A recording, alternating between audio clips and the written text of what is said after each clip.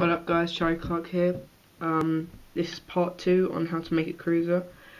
And it's the 20th of January and I know I haven't finished this off, and I thought it would be a good time to do it, so yeah.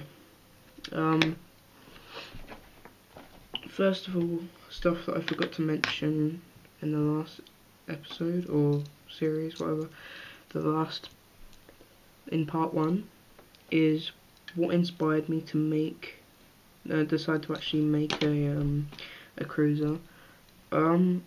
Actually, it was Mike Schneider, so like this guy. I read the magazine issue. Yeah,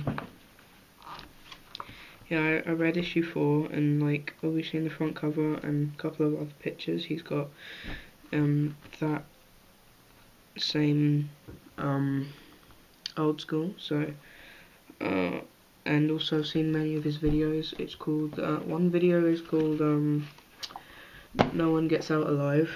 It's a really good video, and that's actually what it says on the graphic of his old school No One Gets Out Alive. It says a picture of this monster, so I think that was quite cool. Yeah, so this is part 2, and that's what inspired me to make one. And actually, yeah, so you've got your unwanted deck here with the shape that you like, and the obviously unwanted deck. But so you like the shape, and it's all that, and probably messed up graphic and all that. Okay. There's 2 ways you can put the graphic on. You kind of get you can actually print out a graphic, put some glue on it. I use Power Prit, so it's like a very strong Prit stick.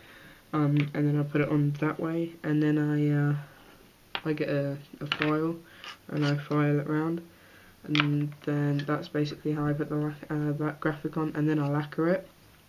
It's only going to be in 3 parts, because if I did it that way, because I'm using a sticker, because it would be only if I used a graphic that I made, then it would take 4 parts, which would be the actual shaping the deck, then putting the graphic on the deck, and part 3 would be lacquering the deck, and then part 4 would be mounting it all up.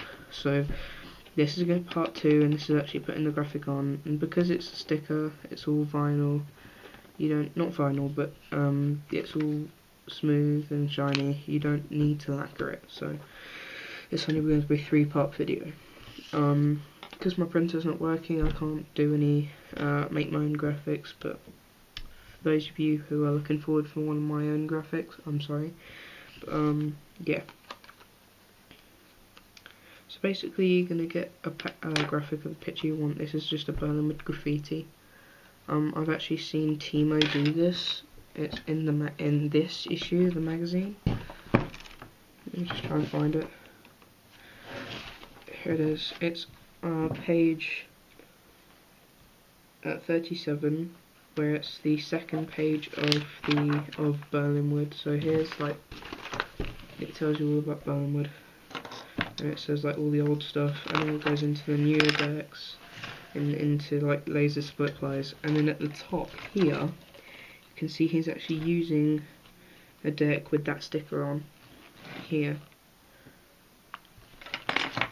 I won't be able to do that because the magazine's too big, but if you have the issue 4, then you'll be able to see it yourself. So, but it is this sticker. So yeah. I'm just going to peel it off and put it on. So obviously this is a nose, and where the lettering finishes up, right at the end, that's where the nose will be. So it's not where the lettering begins, it's where it finishes is the tail. Where it begins is the tail, where it ends is the nose, not the other way around. So try and get this pretty lined up.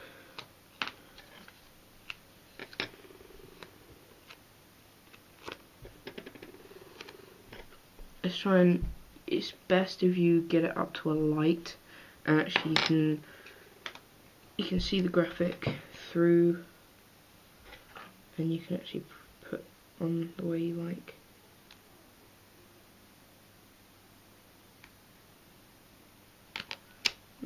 Okay,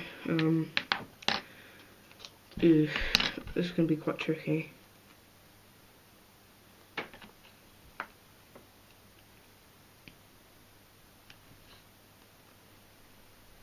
Nope. It's going to be quite hard. I'm sorry if I don't do this on camera, guys, but I'll show you how when it's done.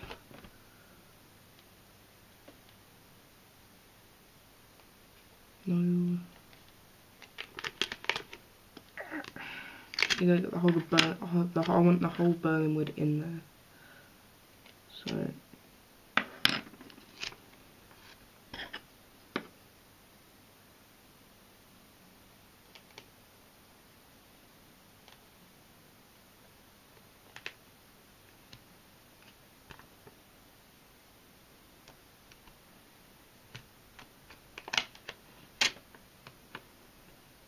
Okay, so I've stuck it on, and then what you want to do is just get right in the where the curves are, the dips, the concave. Get right in there. And then what you're going to need to do is sort of put it up against your thing like this, and your t-shirt, just do that. So you get the shape of the deck and the way you want it. So then when it's all like that, you get your, sorry if this is all rushed, guys, but try and keep up. If a file, or probably a nail file would work, but I recommend a file what I got from B&Q. So they're just tiny little files. You can use a big one, but for a little job like this, I recommend small ones,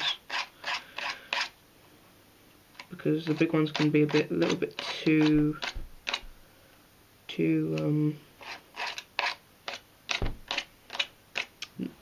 these are just perfect. These are nice and fine, and just they can be a bit too rough. The big ones, so I recommend some of the small ones. And then just like do it more downwards, and just it's basically like putting grip tape on a fingerboard, so like on the graphic instead. Finally, that little bit was a bit hard to do. Okay, let's just carry on. And try to do it right really carefully, just so the graphic doesn't rip.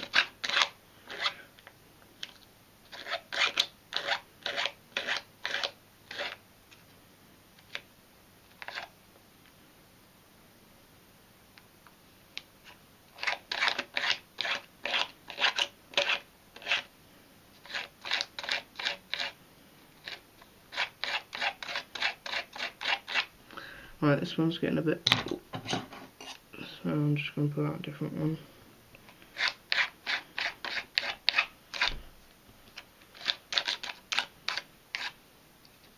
It's quite a thick stick of this.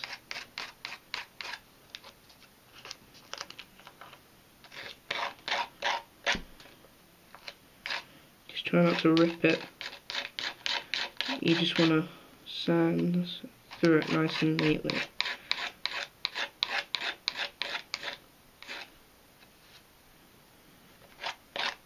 Well, I didn't realise it was going to look this good, to be honest.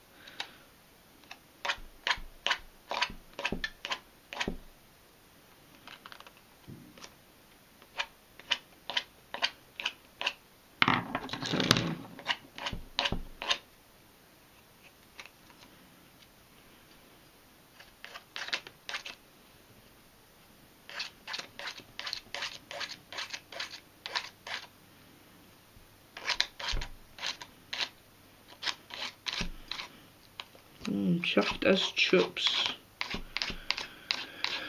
Whew.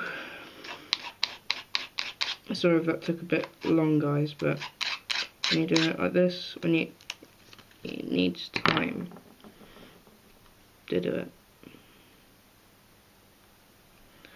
But yeah, berlinwood. That looks quite nice, actually. I'm quite pleased with that.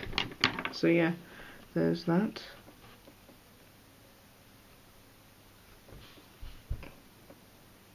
As you can see, it says berlinwood. It's a berlinwood on there, so I'm quite chuffed with that.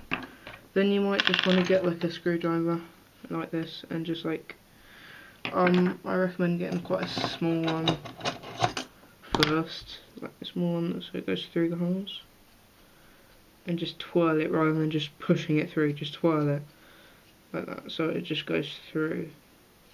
And when you can see it push through this way,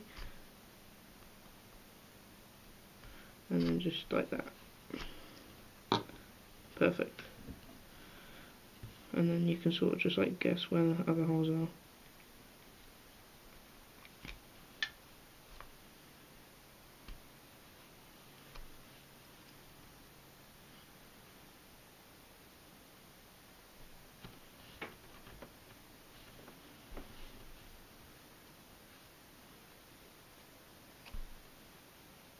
Okay, so that's 3 done.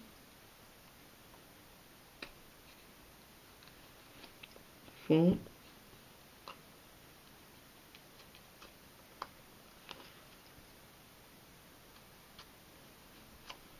5. 6. 7. 8. So yeah, there's that, and that's quite nice actually. I'm quite chuffed with that. So yeah, part 3 is next. Once you've got all the holes drilled in, well, not drilled in, but all the holes punched through, you're ready for part 3. So see you guys, and I'll see you again in part 3.